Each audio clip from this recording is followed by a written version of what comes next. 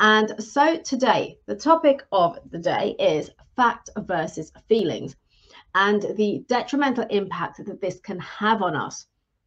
And the reason I want to share this with you today, because it's come up a couple of times this week in two very different situations. The first is with a client of mine, an observation that I have made, which is directly impacting him and having a detrimental effect on where he's at right now.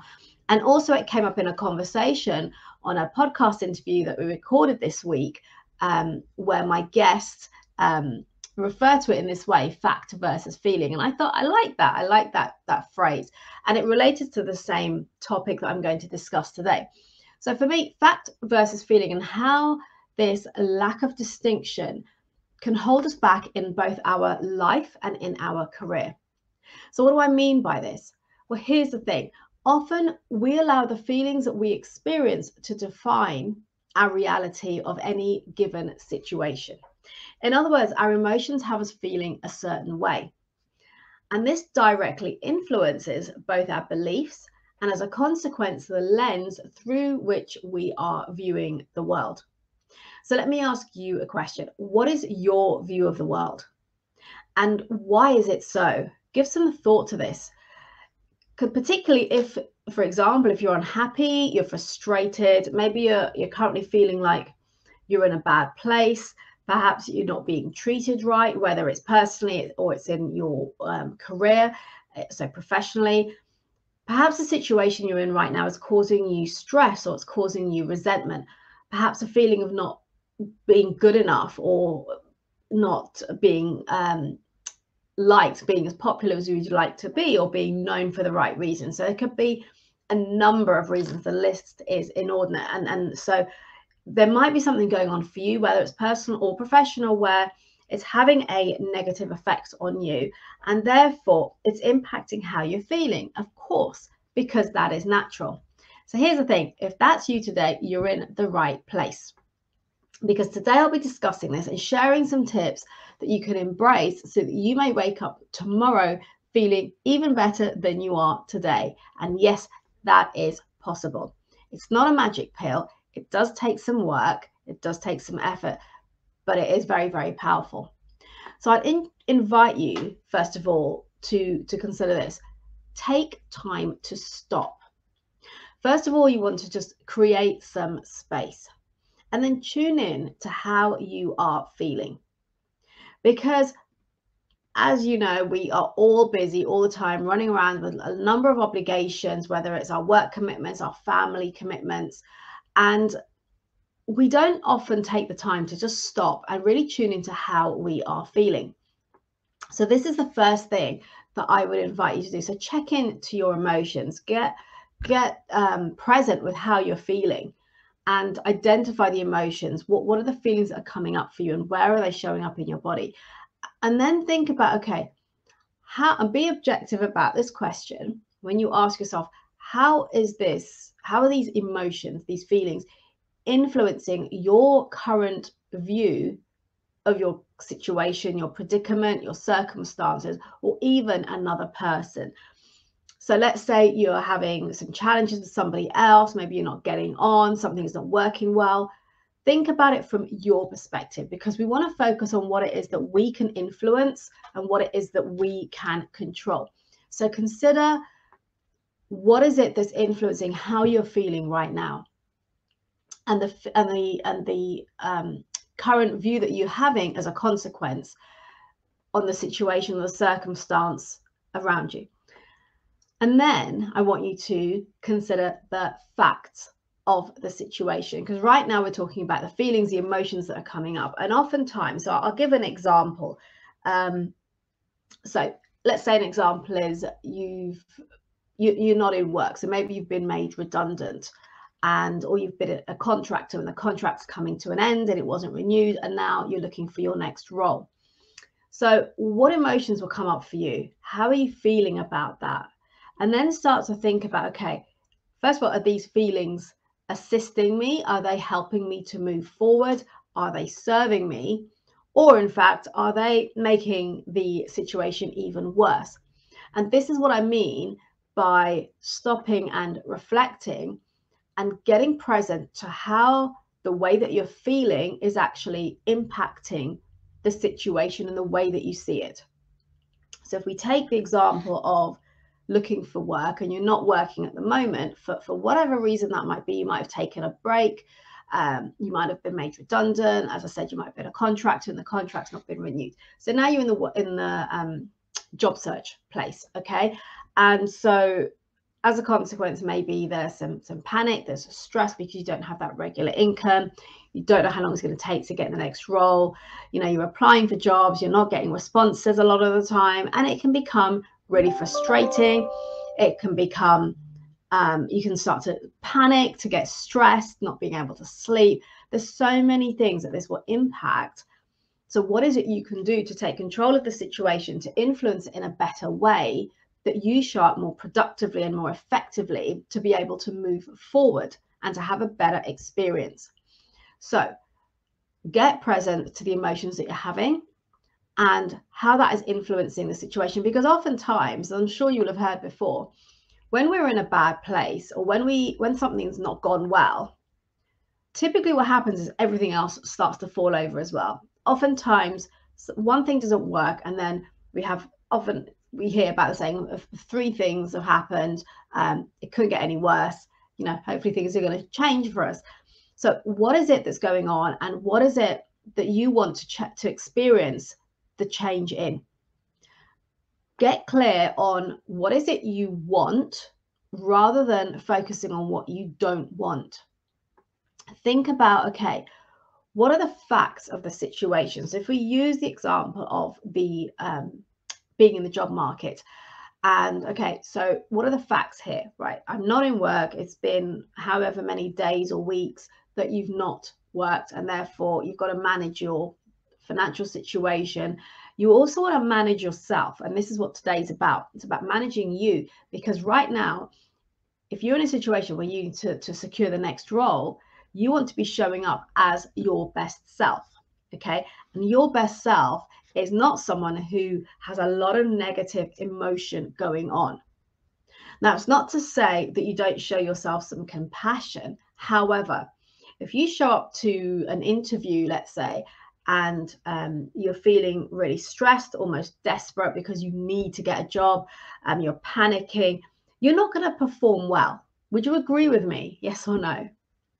We need to learn to manage our state, and that's what this topic today is about. So think about the facts of the situation, because oftentimes we allow our emotions, our feelings to drag us down, particularly when we're in a bad place, when we've got something that's not going well, and it then starts to impact everything else around us. But the biggest thing it impacts is you and the way that you're showing up. And if you're in a situation, as I said, where maybe you're looking to secure a new role, you want to be showing up as your best self. So ask yourself, what is it that you've tried that hasn't worked? And then ask yourself, what is it you could do better, or what you could do even better than you're already doing? And also stop and reflect on, how are you showing up right now? So thinking about what I just shared there about the way that our emotions directly influence the way that we show up. And if it's negative emotions, then oftentimes what will happen, people will pick up on it. So if we're in a situation where maybe we are starting to panic, or we're desperate and we really need that next job, people are going to pick that up. It's a bit like sales. If you're trying to sell something to somebody and you're coming from a place of desperation or from scarcity or from lack, and you have to make that sale because you need the money to pay the bills, or whatever the situation is, people will smell that. They will sense that something's not right, and they will be put off. And it's the same in sales as it is in selling yourself into an interview to get a new role. So you want to be mindful of how you're coming across to others and what other people may likely pick up from your state and the way that you're showing up. And how you can manage that, therefore, is by tuning in to your feelings, to your emotions, and actually rationalizing them a little bit and thinking, okay, what are the facts here? What is the situation? Are we making assumptions because we're not feeling in a good place, or because somebody has said something to upset us or annoy us or frustrate us or undermine us? And now, because we're upset or angry or frustrated with that, it's now reflecting on the way that we're showing up and impacting what we're doing. So it could be our day-to-day work, conversation that we're having with someone. So this is a huge topic, by the way, and there's so many consequences to this if we don't get this handled. So taking the time to stop, to slow down, to tune in to being present with your feelings, your emotions, and being honest with yourself and asking yourself, how is having these feelings and these emotions actually serving me? How is it helping me to move forward and to get to what I want or where I want to be?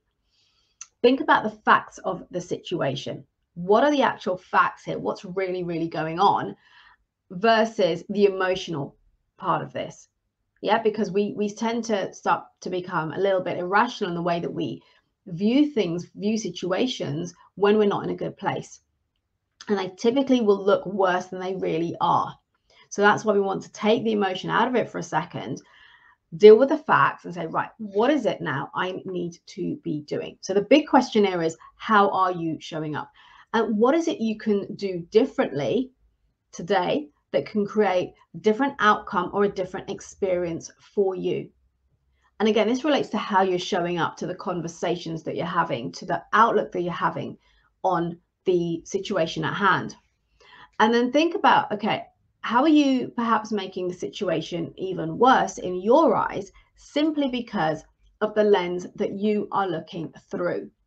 In other words, this bit is about taking responsibility. So rather than saying, well, it's because the person that interviewed me wasn't really present, or they weren't really paying attention, they didn't seem that interested, don't blame that. What is it that you can do? Because you can't control that situation. You can't control other people.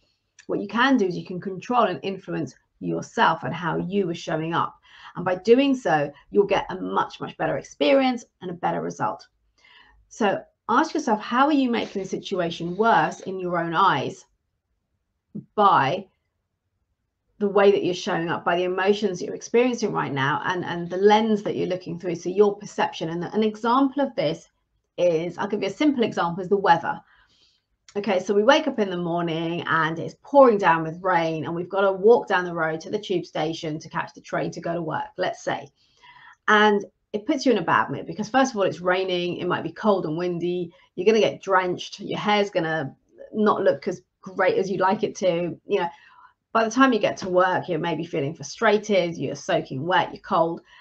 And naturally, the go-to thought process, and therefore the emotions, are you're feeling frustrated. It's like, oh, I'm going to have a bad day. Couldn't get any worse because I've gotten in, my hair's gone frizzy, I'm soaked through, I'm going to be cold until my clothes dry off, and etc., etc., etc. So we're now creating that experience because of the thoughts that we're having and what we are focusing on. We can't control the weather. The weather is what it is. We all know that. And actually, I once heard someone say there was no such thing as bad weather. It's a bad dress. If you're not dressed appropriately for the weather, then it's your fault, not the weather's fault. So that just requires a bit of planning and foresight, but actually hoping that the weather report is accurate as well. So the point being here, we want to be aware of what we focus on, because we create even more of what we choose to focus on. So if we're focusing on all the things that are going wrong, the things aren't going to plan, or not well, or something's not what we expected, we didn't get the result we wanted, or somebody didn't say or do what we had hoped, and we focus on it and we spend time on it, we're going to create more of the same force. We're going to just start to see more of the same. And a big tool, I'd say, we can use here, which sometimes if you've not done it before, it's like, well, why is that going to help me? I've had this said, it's like, well, I don't see the point, it's not going to work. But here's the thing, this is a huge deal. It's practicing gratitude. And when I talk about practicing gratitude, really feeling in to the things that you are grateful for. Because here's the thing, when we focus on what is good in our lives and the things that make us feel happy, our brain can't at the same time then be focusing on the negative emotions. That when we're experiencing happiness and contentment, we can't then at the same time experience anger and frustration.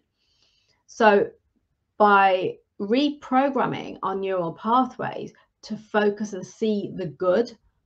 And a way of doing this is by practicing gratitude. This is a great way to start. And doing it on a daily basis, doing it whether it's first thing in the morning or last thing at night. I tend to do it more often in the evenings because it's a way of reflecting on my day and how well it's gone. And here's the thing, we all naturally, as human beings, we tend to focus on the things that haven't worked, the things that went wrong. I'm guilty of it, and I'm sure you are too. Let me know if this resonates with you in the comments. And I can give you an example where, you know, I delivered a talk. This was a few years ago, and I delivered a talk, and there was, I think, 50 people or so in the room. I had great feedback from most of the people in the room, so about 40, 45 people. And then there were about 2 or 3 people who shared some negative feedback, some criticism of the way they seen what I had done, what I talked about, etc. And instead of me focusing on all of the good stuff and all the positive feedback I received, I took on board these couple of comments. It really upset me. It made me start questioning what I do, questioning my content, questioning my ability to be a public speaker. All of us, we are all guilty of it. I am no exception. So we've all been there.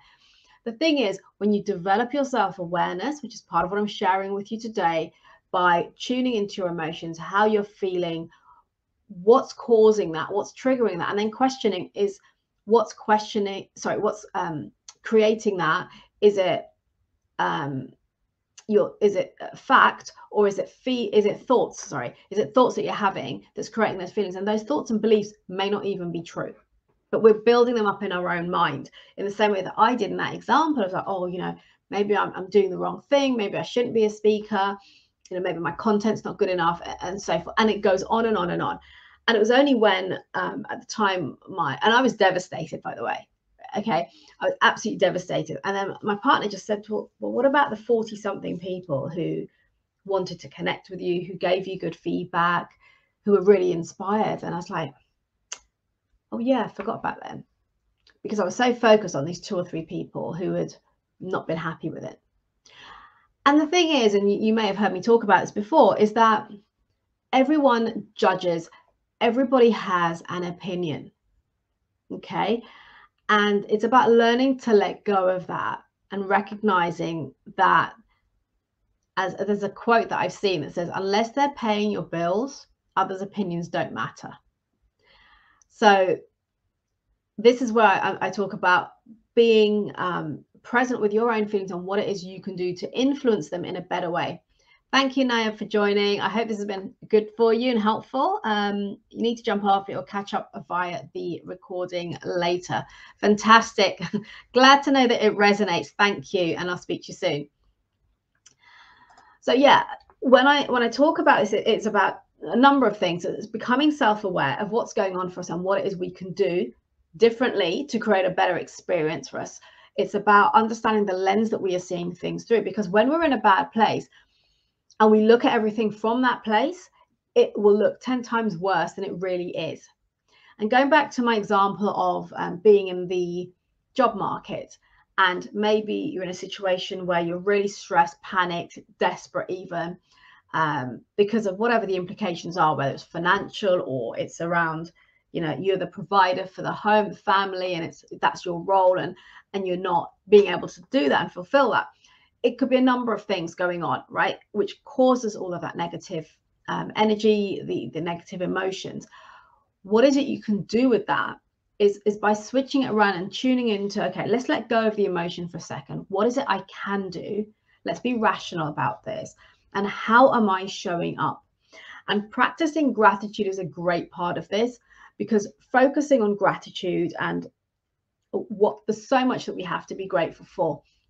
And if you're sitting there thinking, well, I really haven't got anything to be grateful for, the fact that you're here now listening, the fact that you woke up this morning, the fact that you were able to sleep last night, that you have a roof over your head, that you have a bed to sleep in, you've got running water. These are all things we have to be grateful for. They don't have to be huge, great things. They don't have to be dramatic. It can be simply our day-to-day things that we are grateful for. So spending time practicing your gratitude, and doing this as well by writing it down. with pen and paper, because there's evidence and research that's shown that when we write things down by hand, it tends, there's a connection with the brain in terms of it internalizes in a more effective way if we write it rather than typing it. So writing down maybe 3 gratitudes a day and really feeling into those gratitudes is really, really powerful. And it will start to help you to reprogram your neural pathways, which have, at least at the moment, habitually been focusing on the what's gone wrong, what I don't have, what's not going well, etc., all of those things, so that are causing you the anger, resentment, the stress, being unhappy, being frustrated, being in a bad place. So the neural pathways now keeps going in that direction. What we want to do is to shift it to a more positive outlook, a more positive direction, so it shifts the lens that we see the world through. I do hope this is making sense. If you do have any questions on this, please pop them in the comments, and I will come back to you here live if they come through before we end, or I will pop back and answer them for you. And if you have any questions you'd rather ask me directly, then do pop them on a direct message to me. I'll be more than happy to have a conversation with you. So I do hope this has made sense for you, and it's given you something to think about and also to work with, because naturally we tend to focus on what's not going well, what went wrong, what's bad, what we don't have, and we will attract more of the same. So by becoming aware of the emotions that we're having and what's creating that, which is typically what we are focusing on, we can shift our focus to things that make us happy. So starting with gratitude, thinking about what is it you can do differently, and becoming aware of how you are showing up that is perhaps not serving you. So going back to my example of being in the job market, wanting to secure that next role, showing up at interview, and maybe even just going for any job that you can, showing up and hoping against hope that you will get that job, because pure desperation is not going to bode well for you, and people will smell it, they will pick it up, they will sense it, that you're not really committed, you're just wanting a job. So slow down, tune in to being present with yourself, with your emotions, your thoughts, and what you are focusing on, and take on board some of the things that I've shared today, the strategies, and particularly the gratitude, to start reprogramming your neural pathway so you can focus on all the good that you have. And by doing so, you will create even more, and things will look even better than they are right now. So when I said at the start that actually I will share some tips with you that you can embrace so that you can wake up tomorrow feeling even better than you are today. If you are struggling right now, if you're in a bad place, then please do take this on board.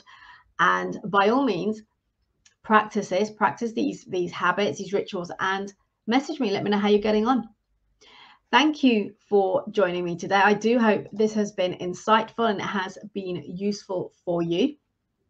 And as always, drop me any questions and comments, and I will come back to you, or message me directly if you prefer. And until next time, remember to build your influence, make an impact, and be remembered for the right reasons by showing up as the best version of yourself. And if you haven't already done so, now is the time to click on the link in the comments that Sharon Gruter has popped in there.